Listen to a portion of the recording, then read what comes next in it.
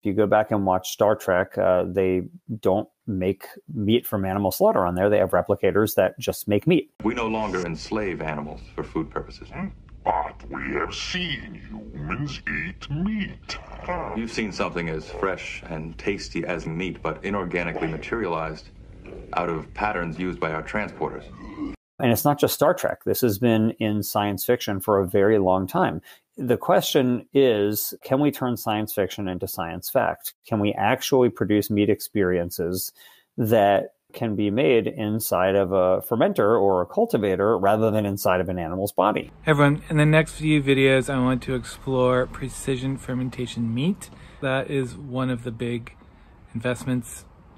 Cultivated meat is one of the things that's talked about most in the media. That is the most hype around it, but no one really talks about precision fermentation and how we use those technologies to create better meat. So that's also a combination of plant-based meat and precision fermentation meat. Now, I don't know how long ago I said that I was gonna show a few companies that I went to check out in Hong Kong.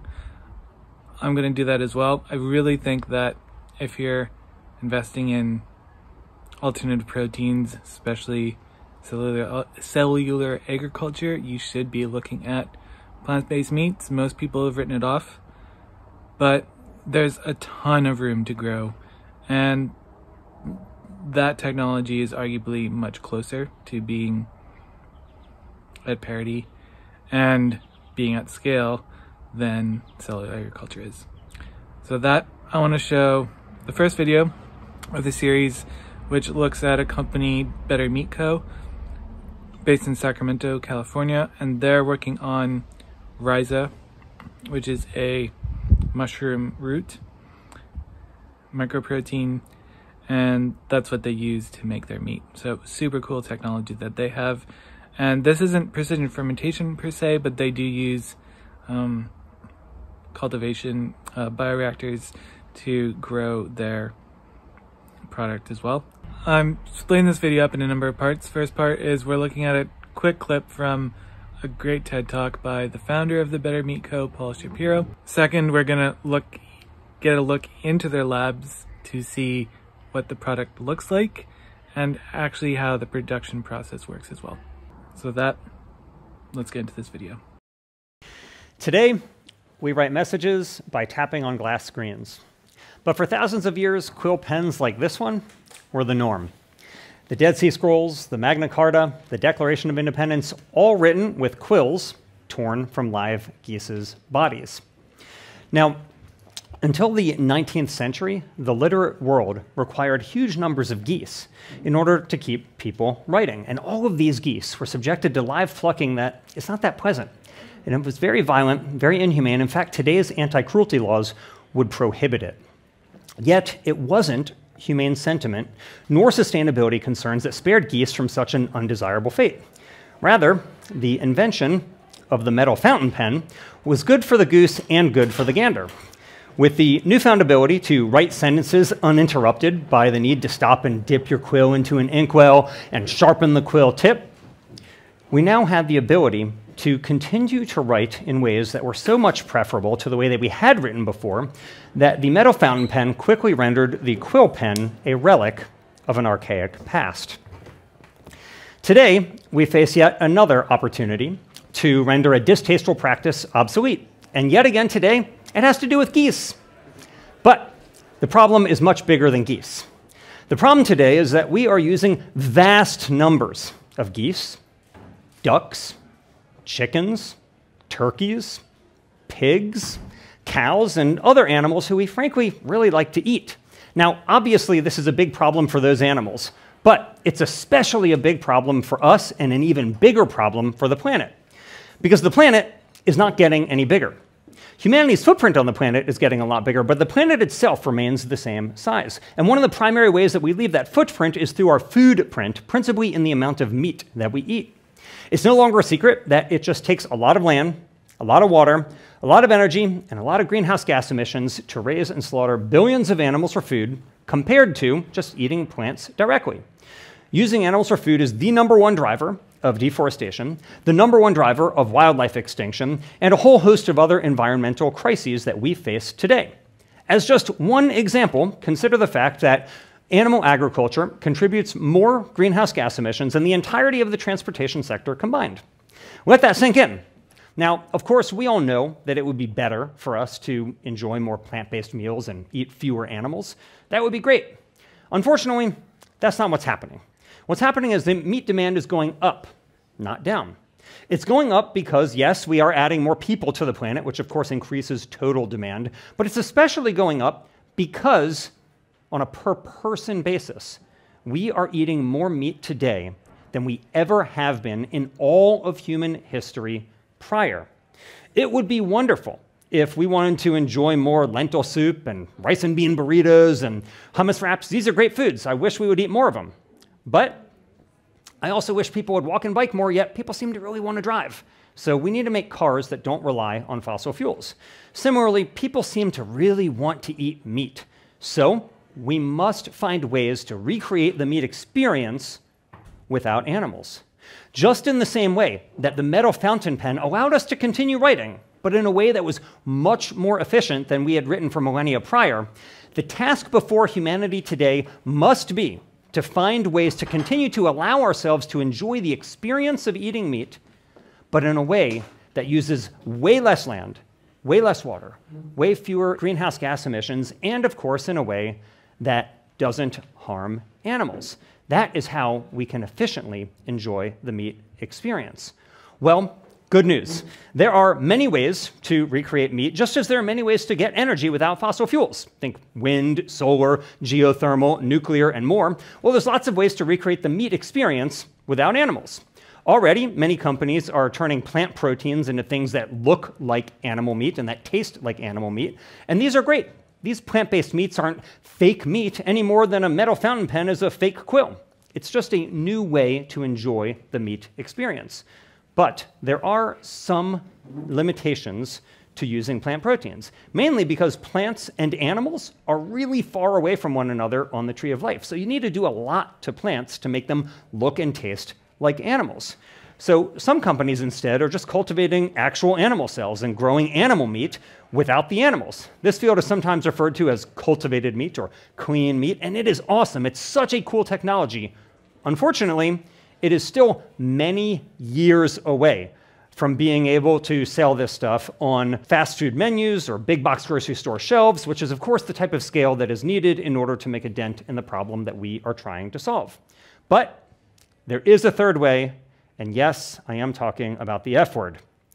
Fungi, of course, but not just any fungi. We're not talking here about mushrooms. We're talking about microscopic fungi, sometimes referred to as mycelium, that, as you can see here at a 40x magnification, doesn't look like a mushroom at all because it's not. Rather, as you can see here, we've dyed the fungi red, and what's been dyed purple is actually byproducts from a French fry processing facility. Now, I'll explain in a minute why this is so important, but for now, just know that the fungi is eating the potatoes. Now, we'll go back to grade school biology class for a moment here and remind ourselves that, yes, there are the kingdoms of plant and animal, but there's also another kingdom, the fantastic world of fungi. And interestingly enough, fungi and animals are way closer to one another than either is to plants. Interestingly, many cultures have been using mushrooms as a meat alternative for many centuries because many species of mushrooms have a far more meat-like texture than do plants, that the plants typically do. Now, again, though, we're not talking about mushrooms, we are talking about mycelium, the filamental, root-like structure that carpets much of the earth that is made of fungi. And fortuitously, there are many species of fungi whose flesh, so to speak, is already textured like animal flesh, and it's packed with protein, zinc, iron, and other nutrients that we typically associate with animal-based meat. So we'll go back to our friendly fungi that's been magnified 40x, and I want to show you what this looks like and why it's important if we go a little bit deeper. So I'm going to show you what it looks like at 100x, just so you can get a sense of what's actually happening and why it's important. So as you can see, when you go here, what's happening is that we can feed the byproducts of the agricultural industry, like corn, potato, and rice, to microscopic fungi who turn it into mycelium that on its own, in its natural whole food, unprocessed state, already has the texture of meat and the nutritional qualities of meat that we are seeking. And the result is frankly amazing. Let me show you some of the applications that we can make from this mycelium at my startup, The Better Meat Co. For example, we can make a succulent chicken breast made from mycelium without the chicken, or a delicious turkey deli slice sandwich without the turkey, or a steak that can satisfy even the most inveterate carnivore. And yes, for our friends in the geese community who are happy to be keeping their quills because we no longer need them, they too can now keep their livers because we can make a microbial, delectable foie gras that will satisfy even the most stingy gourmand.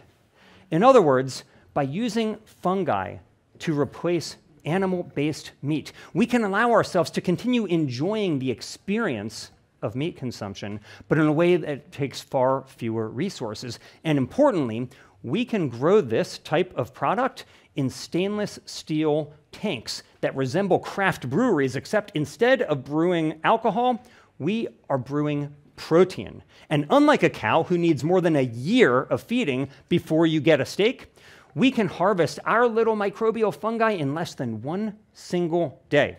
Today I'm just going to kind of show you some of the stuff that we do in the lab, a little bit about our process. So as you see here, this big jug is full of our basically what comes out of our bioreactor.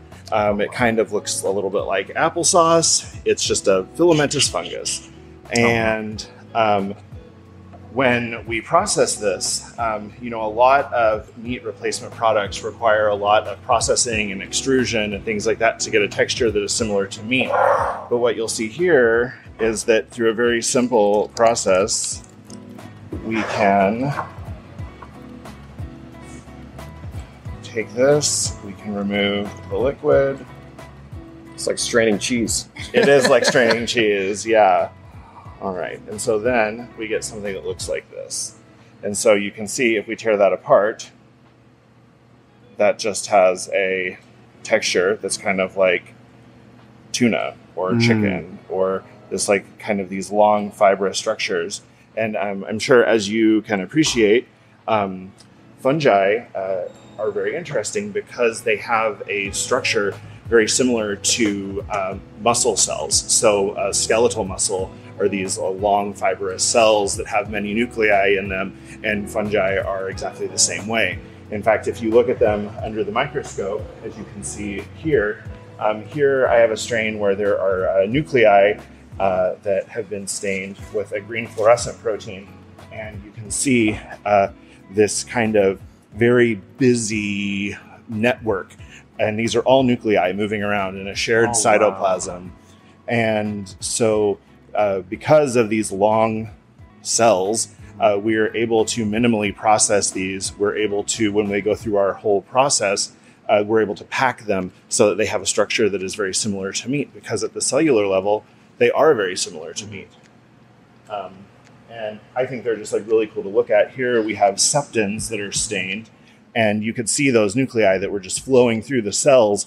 And one thing that's very interesting about fungi is they have these little pores like this, and everything kind of gets squeezed through these little pores. So these are excellent organisms at performing biochemistry in somewhat like unimaginable circumstances. So they're chock full of protein. They're full of we have really great vitamins and minerals and everything that you would really need. We've done nutritional analysis on these, and they actually have more protein than eggs, more fiber than sweet potatoes, actually more potassium than sweet potatoes. They have more fiber than oats, and then they have more iron than beef, and that is per the reference amounts customarily consumed, which the USDA uses for labeling. So can I ask a question? Yeah, for sure. So the stats that you just listed off, was that, I guess, on purpose to kind of appease like a certain type of consumer? Because obviously, in American society, we just want to have more protein. Or did it just naturally just produce this kind of nutritional profile? Yeah, so that is actually just naturally how it is. I just started working here about 4 months ago, and I was hired basically to kind of optimize these things and see if we can improve strains, if we can make strains that have more protein, more fiber, more, if we want to produce certain vitamins or things like that. But this is just in its natural state. And so I think that there's a real opportunity here to even think outside of meat alternatives, but to really think of this as a whole food. I mean, we've been eating in our food system fungi since time immemorial. I mean, we eat fermented foods that have fungi in them. We eat mushrooms. We eat all kinds of things, and these are there's no reason that we shouldn't be eating mycelium. Yeah. And mycelium is a really great source of these nutrients, as I listed for you, just in its natural state. And so I think there's a real opportunity here, like I said before, not to just think about meat alternatives, but to really kind of think about a new category of a nutritious food source that can provide us, protein, fiber, no cholesterol, because fungi don't make cholesterol, and very, very low fat.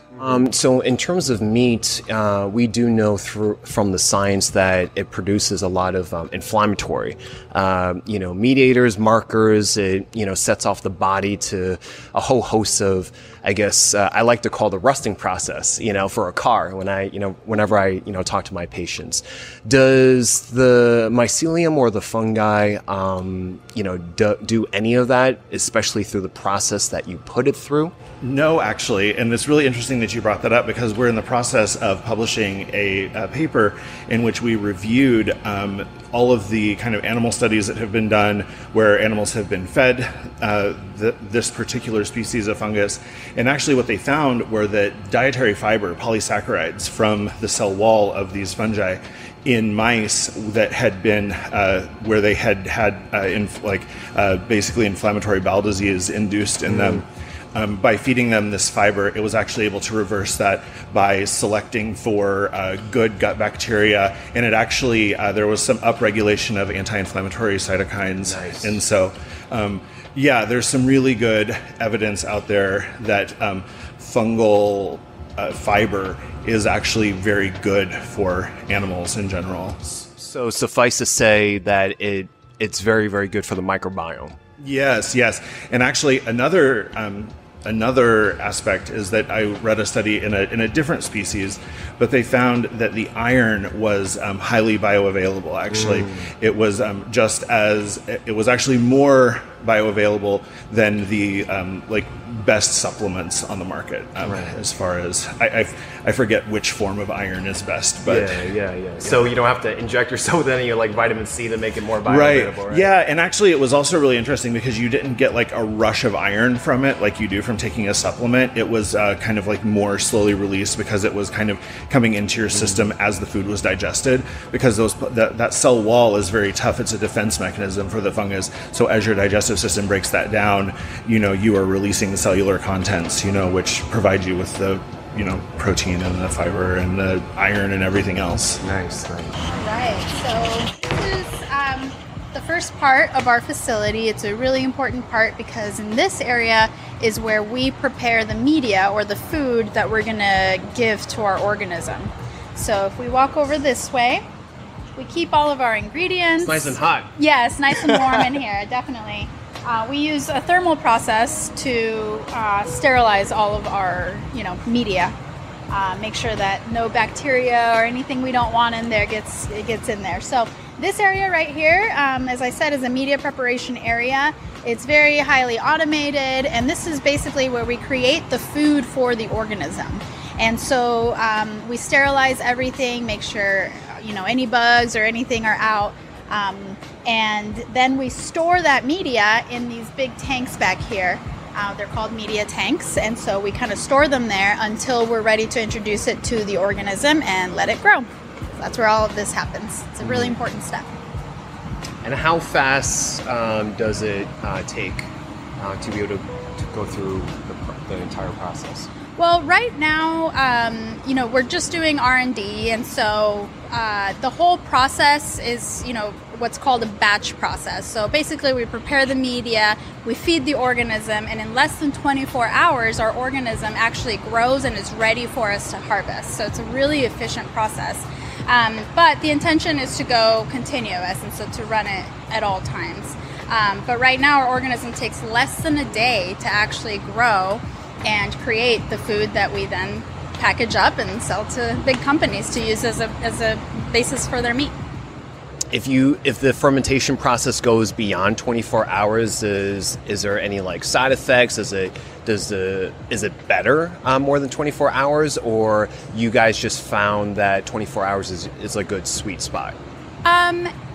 The timing is just shows the efficiency of the organism. The organism doesn't need any more time to take nutrients and turn them into protein. So it's actually, the shorter the better, because you're more efficient. It doesn't really need any more time to grow. So that's what's great about this organism. And in terms of energy input, in modern agriculture, we use a lot of water, right? Use a lot of land, use up a lot of grains and crops to feed the livestock. How much input, what kind of input, and how much more or less compared to modern agriculture for this process? It's significantly less. I mean, if you think about it, most plant-based meats or products that are out in the market use isolates, plant isolates. So let's just take pea for example. To make pea protein, you have to basically take the whole land, harvest the pea, excuse me. Then you take the pea, you strip it of everything except for the protein. You take out everything else except for the protein. Then you have to mill it into a powder. Then you have to extrude it so that it has texture. All of that takes a significant amount of resources to do. Our process, we're not doing that. We're basically taking actually byproducts from agricultural waste. We're feeding it to our organism. In less than 24 hours, it can grow. We harvest it and we package it. It's an incredibly less amount of resources that it uses. This is our seed reactor, which is basically the reactor that we use to grow our mycelium at the beginning of the process. So we introduce the organism here. We feed it a little bit of the media, and then it grows a little bit. And this sight glass allows us to see how it's doing, how it's growing. And so we leave it here for overnight. And then once it's ready and it has grown enough, then we introduce it to the larger reactor. And then that's when the process starts of, less than 24 hours, and then we harvest it. This is what Rhiza looks like in its finished form. So after it's been in the reactor, all we do is we dewater it, we chop it up in little pieces, and then we dry it, we deactivate the organism. It is a living organism, so we have to deactivate it so it doesn't continue to grow. And then we package it up in these vacuum sealed bags, which now is, shelf stable, doesn't require any type of cold chain, refrigerated truck, or anything like that. Makes it a lot cheaper to transport, a lot easier to handle. And then this is how it gets to our customers. All they have to do is take it out of here, rehydrate it, and then off they go. And they can use it as just basically a main product for whatever they want to turn it into. That's right. It can be used, they can make their own plant-based meat out of this. They can blend it with other meat. Ground meat works really well. And actually the Rhiza really soaks up that moisture from the meat really well. And yeah, it can really be turned into anything, as you saw. So these are actually, this is Rhiza, but in just much smaller granules, and this can also be used for products like foie gras or really anything else. But this works better for something that's going to be more of a cream or something like that, whereas this works better for the actual texture, the meatiness that you are looking for. So this is actually a picture of our organism over here eating some potato, and that potato this has all been dyed, and this stained, yeah. So this is this purple area is the potato, and you can actively see our organism eating that, which is really exciting. And then down here is kind of the end product, right? Is we're able to make something like a chicken breast, and hopefully Rhiza will be able to save the planet. Question is, why potatoes and not other types of, did you find that potatoes would be the best source ingredients? The organism is actually really incredible in that it can eat things like potatoes, which are high starch, but it can also eat corn byproducts as well. So all it really needs is a good source of nitrogen and carbon, and then it turns that into protein.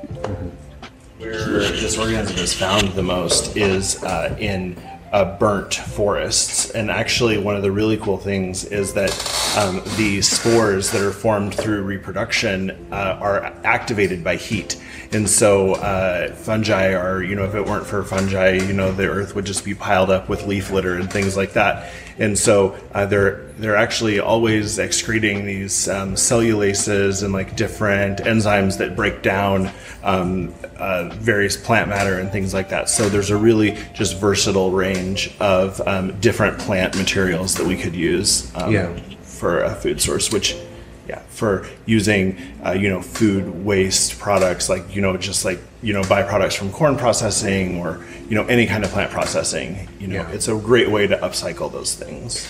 So one of the really great things about our organism that we work with is it doesn't make any mycotoxins. There are no, and actually this organism was the first organism used to study molecular genetics. And then because it was easier to do in yeast and things like that, those kind of eclipsed it. But, we know more about this particular species of fungus as a fungal organism. It's not a human pathogen. It's not, there is no way that it can make people sick. So it's just inherently safe to consume. And so I think because we know so much about it, because there are so many people have looked at it in so many different ways, we found so many different natural variants of this species, there are lots of things that we can play around with like how different strains produce different nutrients, how different strains affect the texture of the final product. So if you want to learn more information about our company or reach out, ask any questions, we always welcome hearing from anybody. So our website is www.bettermeat.co. And then also we do tastings. So if you're in the area or live anywhere around here, we do public tastings and we love to get people's feedback on our food. So please sign up. You can do that through our website. And yeah, just reach out anytime. I actually got to try the Rhiza Microprotein turkey deli slices last October, I believe it was. They're delicious. Really tastes the closest to a turkey deli slice that I've ever tasted of any of the other plant-based, well, non-animal foods. One thing to note as well, you can't actually buy products from this company as a consumer.